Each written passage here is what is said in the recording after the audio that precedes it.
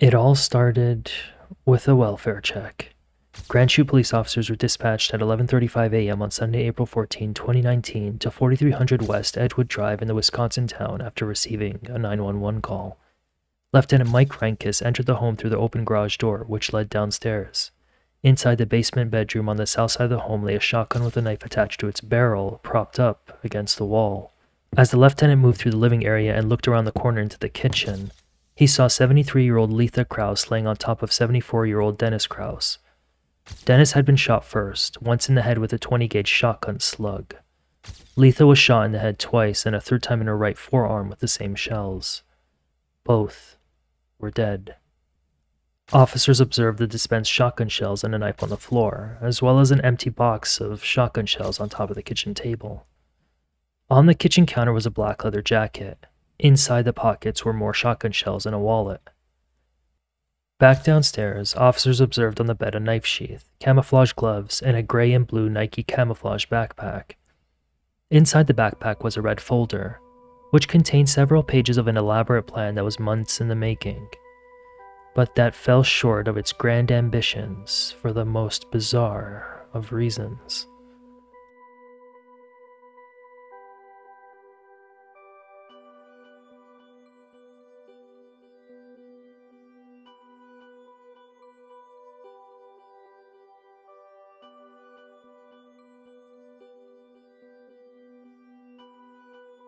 A day earlier, the victim's grandson, Alexander Kraus, had been lounging in the basement bedroom of the house that was now a crime scene.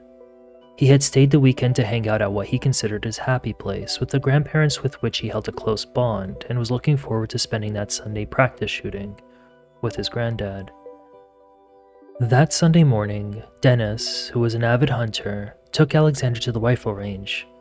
Alexander really wanted to use his dad's most powerful weapon, a 12-gauge shotgun. His wish was granted. When they got back, Alexander went upstairs to his father's gun case to put the weapons back in the cabinet. Sometime later, the police would be at their doorstep. Dennis was born in July 1944 in Appleton, Wisconsin. He graduated from Menasha High School in 1962 and then joined the Air Force. Beside hunting, he had taken up a hobby in building projects in his workshop. It was while he was in the Air Force, stationed in Fort Riley, Kansas, that he met Letha, who was born in November 1945 in Abilene, Kansas. She graduated from Hope High School in 1963 and took up hobbies including gardening and quilting. The pair married on April 4, 1965, which meant that they were together for 54 years, doing all sorts of activities together, including traveling, camping, and spending time with her family. They had been enjoying their retirement years when they were killed. Dennis worked at welding and cutting company Miller Electric until his retirement in 2001, while Letha was a nurse up until she hung her scrubs in 2010.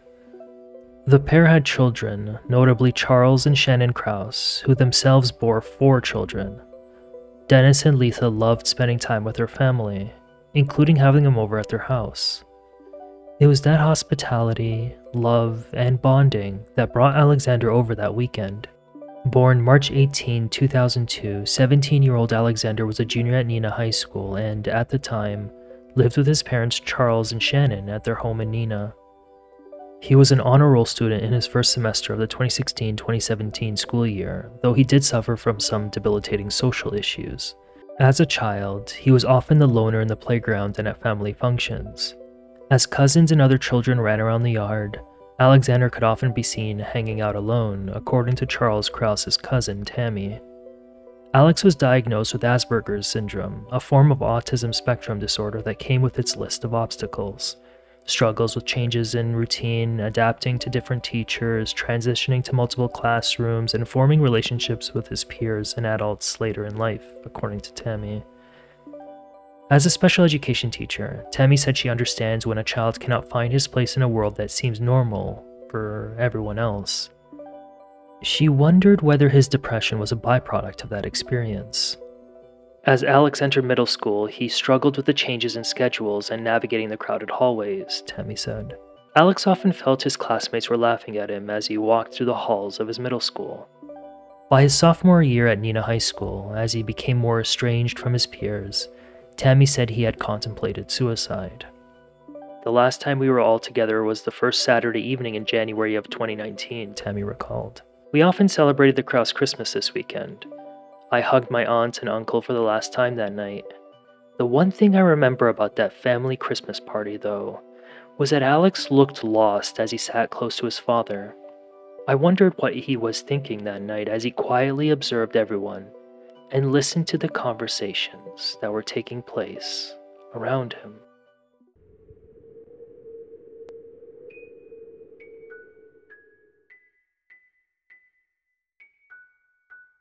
It's December 22nd, 2021, and Alexander is sitting in his room of the Mendota Mental Health Institute in Madison, Wisconsin. The now 20-year-old had been admitted to the forensic program of the institute and had been rooming in the assessment and treatment unit. Doctors reported not seeing any unusual behavioral changes during his stay. He spoke in a coherent manner, participated in treatment groups involving therapeutic tasks, and engaged in normal activities outside those groups, including watching TV, playing sports, interacting with his peers, listening to music, and playing video games.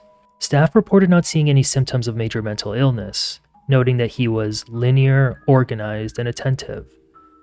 Since being admitted, he had a string of mental health evaluations, including one in which he gave bizarre answers to the questions from the psychologist, which prompted the evaluator to note that his behavior was consistent with diagnoses of autism spectrum disorder and social anxiety disorder.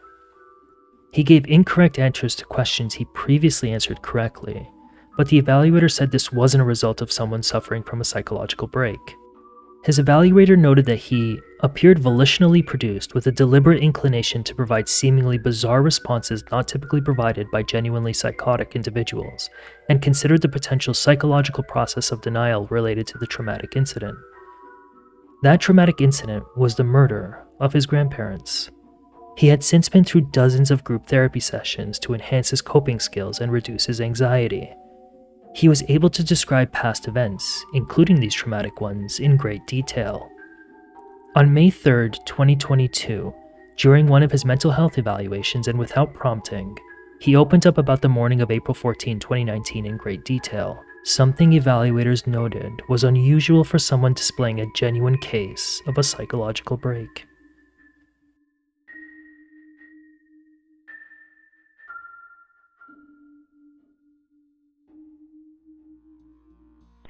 How to give me 911. What is the address of your emergency? I just killed my grandparents. I need the cops to come arrest me. Okay, what address, sir? I'm not too sure of the address, but I'm on Winchester Road. Wait, I don't know what road I'm on exactly. I forgot. What city are you in? Appleton. What is your name? I'm Alex Kraus. Okay. You're at the house where this happened? Yes, I'm still here. Okay, and you shot your grandparents? Yes, they're both dead, I think. I came here Saturday morning from my dad. My dad drove me here so I could sleep over here, and I had plans to shoot them, and yeah, my dad drove me here on Saturday. He's gone right now. Okay. At the house, but I think he's coming right now. Please do not call him. I don't want to see him right now. Are you holding anything right now? My phone. Okay. But are you holding any weapons? It might appear that I'm holding a holster for a hunting knife, but my hunting knife is inside, and I'm wearing a cartridge belt that has ammunition in it. But I don't have any guns on me right now. So you have ammunition. So you have ammunition, but not a gun? Yes. I put my gun back inside. Okay. Yes. I'm 17. Will I get executed? Sir, I don't have the answer to that. I just want to make sure that they get to you at this time. I really don't have an answer. Will I get a life sentence? Sir, I don't have an answer to that. I'm so sorry. Oh my God. A closer examination of the crime scene showed several items that would all come together to form a picture of what was really going on. To be clear, Inside the wallet found in the black leather jacket on the kitchen counter were Alexander's driver's license and 2 student identification cards belonging to him. On the floor near the kitchen was a poster board with duct tape as well as a knife that was deliberately dropped before Alexander went outside to meet police. On the bed in the room where Alexander was staying were foam earplugs and a prescription bottle of antidepressant medication bupropion. Inside the front pocket of Alexander's gray and blue Nike camouflage pattern backpack found on the bed of the basement bedroom was a book about an executioner. In that red folder inside that same backpack, a plan months in the making was laid out. That plan was dated Friday, April 12, 2019, just 2 nights before the murders, and was also found in a Google Doc on his Chromebook and phone. The next day, Saturday, he asked that he be allowed to stay over, ostensibly to spend more time with his grandparents. In reality, he was preparing for something that would turn the Kraus family upside down.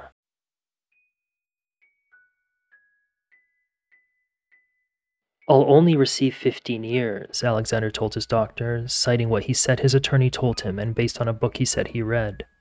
It was during one of his mental health evaluations in 2022 where Alexander, unknown to him at the time, was struggling to maintain his defense of mental instability. By this point, Alexander had already been convicted of the murder of his grandparents. The point of these evaluations was to determine whether he had the mental capacity to defend himself during the sentencing phase. The stakes were high for him. He either could get a shortened stay in prison with eligibility for an extended supervised release, or he could be locked up behind bars in prison for much longer. "I'd like to serve it here," Alexander told an evaluator about his punishment. "I hope to continue to be found incompetent." What he didn't understand at the time was that the evaluators weren't buying what they perceived as a deliberate attempt to mislead them. Given the nature of the evaluation, it is highly likely that he is intentionally attempting to portray himself as seriously mentally ill, delusional, cognitively impaired, and entirely incapable of participating in or understanding the proceedings to therefore be found incompetent and avoid sentencing, according to the report. For example, when asked what's worse, stealing gum or murder, he said stealing gum, which the report said was absurd for even patients suffering from a mental defect. The doctors also noted that he understood the legal process and punishments. This is further indicated based on a variety of factors including his history. It appears to be motivated by his intact knowledge and understanding about the proceedings and the potential outcomes. It also parallels the events surrounding the homicides in that Mr. Kraus was motivated to achieve a desired outcome, as perceived by him, and conducted himself accordingly toward achieving that outcome. Mr. Kraus explicitly stated this himself as well and identified his desire to avoid the proceeding and sentencing as his intended legal strategy. His presentation and self-report garner support for the already compelling evidence that he is feigning psychiatric symptoms and impairment. Again, he consistently demonstrates an ability to conduct himself appropriately, cooperate, comply, advocate for himself, and effectively communicate when he perceives it as self-serving and or when he is motivated to do so and believes it is to his benefit.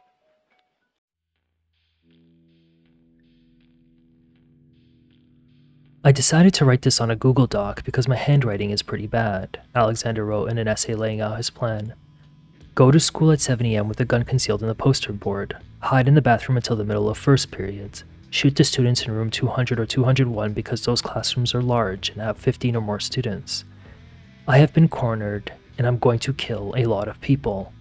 Mankind is a cancer, and I'm one of the doctors. A mass shooting like this gives me the godlike power to prevent future births." Part of Alexander's original plan was to start shooting at the school diversity fair, but ruled it out after realizing that there would be law enforcement and numerous escape routes available to students and staff. He said the idea of shooting up Nina High School, in which he was enrolled, was percolating in his mind since 2017, but the actual rough draft planning began in a Google Doc dated June 20, 2018. It would be the first of 2 school shooting plans, the other, of course, coming 2 days before he would kill his grandparents, and he had plans to make video or audio recordings of it all. He did extensive research, including into guns, how to dehumanize people, and other school shootings, with a particular interest in the Columbine High School massacre in Littleton, Colorado, the anniversary of which fell almost exactly 20 years to the day it occurred on April 20, 1999. He felt a particular affinity with Eric Harris, one of the two killers in the Columbine shooting, saying in his writing that he was cornered like he was. He wrote about his interest in dictators and Nazis. He started gathering supplies, including a gas mask from Amazon for which he said he would use to scare students at the school. He bought an ammunition belt and the black leather jacket, perhaps to mimic his favorite school shooters, who wore leather trench coats. He sought out whether he could get a bayonet for his shotgun and how to get poison, which suggests he may have thought about ending his own life after the act. These internet searches started in September 2018 and picked up in frequency in March and April 2019. By that point, and as referenced in his essay, his grades had started to plummet. And then the weekend finally arrived. He left his parents' place in Neenah and went over to his grandparents' place that Saturday morning under the guise that he wanted to spend time with them. In reality, he was there to steal at least one of Dennis's guns to follow through on his plan. That Sunday morning, he told Dennis that he wanted to shoot guns, so his grandpa took him out to the shooting range. He got Dennis to allow him to practice with a 12-gauge shotgun, his grandfather's most powerful weapon. When they got back home, Alexander told Dennis he was going to put the guns away in his grandfather's wood gun cabinet in the upstairs bedroom. But that was just an excuse to prepare himself, because at some point during Alexander's planning to shoot up his school, he realized that trying to sneak Dennis's guns out of the house was going to be much more difficult than he initially thought. So, in one of the multiple revisions to his plan, he included the killing of his grandparents so that the obstacle would disappear. Everything was planned, down to the timing of the operation. He knew that his father was going to pick him up at noon, so he needed to be out of the house and on his way to Neenah High School before then, or else his dad would call the police on him for killing his grandparents. And so, as he stared at his grandfather's weapon case, he inserted his foam earplugs, loaded Dennis's 20-gauge shotgun, and put extra shotgun shells in his pocket and went downstairs. He first shot Dennis in the back of the head before shooting Letha 3 times. He then pulled the prized 12-gauge out and duct-taped a knife at the end of it to create a close-quarters weapon known as a bayonet. He then grabbed the poster board and rolled it in preparation of hiding the shotgun to get it through the school doors. He then put on the ammunition belt. Because he still wasn't sure about his handling of the 12-gauge, he went outside to fire some rounds with it as practice. The plan was then to put a letter, wire cutters, and a gas mask in his backpack, roll up the 12-gauge shotgun in the poster board, check which car had more fuel, put his stuff in that car, and then drive to school and wait for Monday morning to arrive. But when he tried to get back inside the house, he realized he locked himself out. He used a spare key to get inside and went into the garage, where he realized that he couldn't find the keys to his grandparents' car, which he was supposed to use to drive to the school. The many obstacles were apparently overbearing. At that point, he gave up. He left his cell phone on the hood, pulled up in the living room, turned on the TV, drank some soda, and called 911 on himself because he was scared about what his dad would do. But saying relatively minor inconveniences were the only reasons he abandoned a grand plan many months in the making would be like pulling wool over the eyes in the face of clear evidence that school shooters sometimes just do it for the thrills. Well, I had planned, you see, to shoot up my school, and I was going to kill my grandparents, and then after that, drive to my school, and then shoot everyone there on Monday morning. But killing is really not what I thought it would be.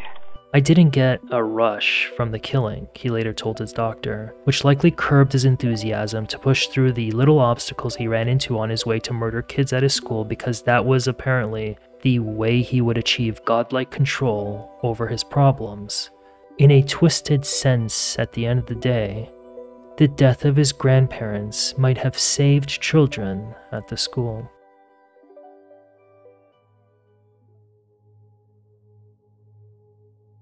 As expected, Alexander pleaded not guilty because of mental disease or defects for the first-degree murders, but while a jury acknowledged he suffered from a mental illness, it found that he did understand right from wrong, convicting him of the crime and sending him to prison. But for how long? The court ordered that Alexander be brought for a mental health evaluation as there was concern now that he wasn't competent to stand his sentencing hearing. hence why he was in the Mendota Mental Health Institute for competency restoration treatment. There initially was a strong push by his parents to find him not guilty because of his mental health problems. After his mental health evaluation found he was competent to go forward with sentencing, his parents, aunt, and lawyer hoped for a shorter 20-year sentence with mental health institutionalization afterward. In an affidavit, his father wrote that while they were aware that Alexander was previously diagnosed with having a cyst on his brain, they did not know this might have some kind of effect on his ability to function, that this may have some impact on his mental functioning. In a separate victim impact statement before his conviction in January 2020, Alexander's parents wrote, "Alex is and has been struggling with his mental health. Since the tragedy, he has continued to decline from the lack of treatment and resources at the jail." His parents said they tried getting help for the boy they described as a shy loner. Alex is a caring and loving person who would never commit the heinous acts he is accused of, but for his mental illnesses, the statement said. He needs proper psychological testing, long-term treatment, and trained support in an institutionalized setting. Alex won't get these things in prison. Alex belongs in a state institution that can provide him with what he needs. They added that Dennis and Letha would want the same for Alex. Charles' cousin Tammy wrote in her own statement, "Alex's whole childhood has been plagued by social confusion and uncertainty.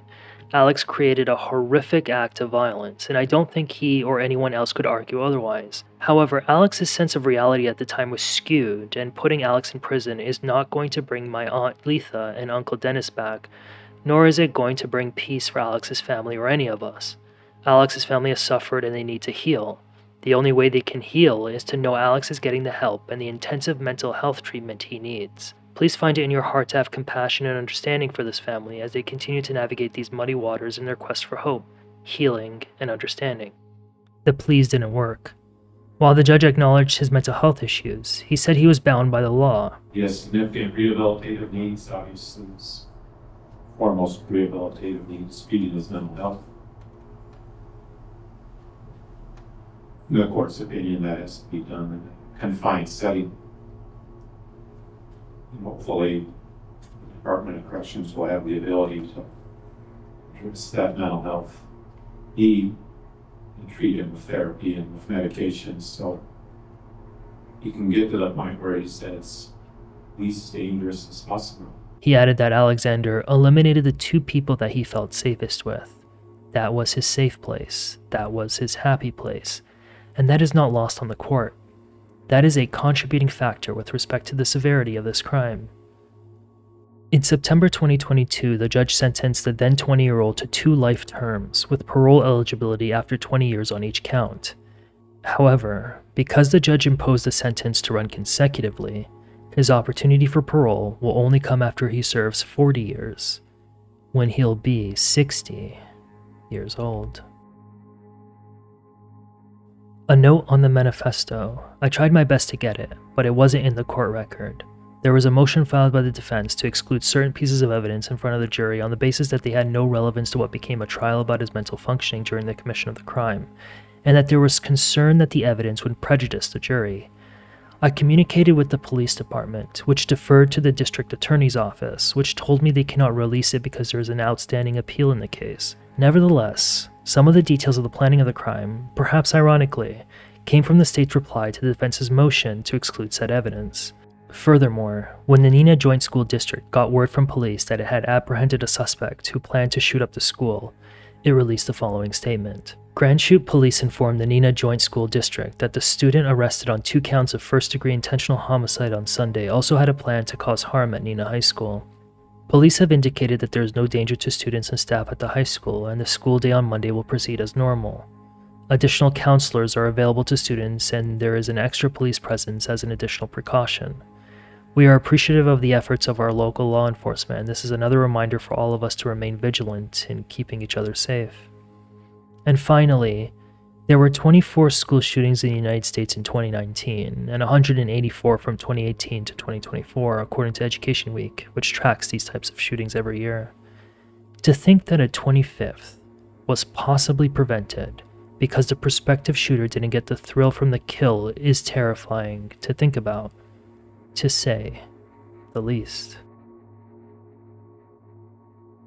Thank you so much for taking the time out of your day to listen to me narrate this story, which is based largely on the primary sources. Special thanks must go to the local reporters bringing these cases to our attention, and to you guys for engaging in the subject matter. Be well, engage in acts of charity, and I'll see you next time.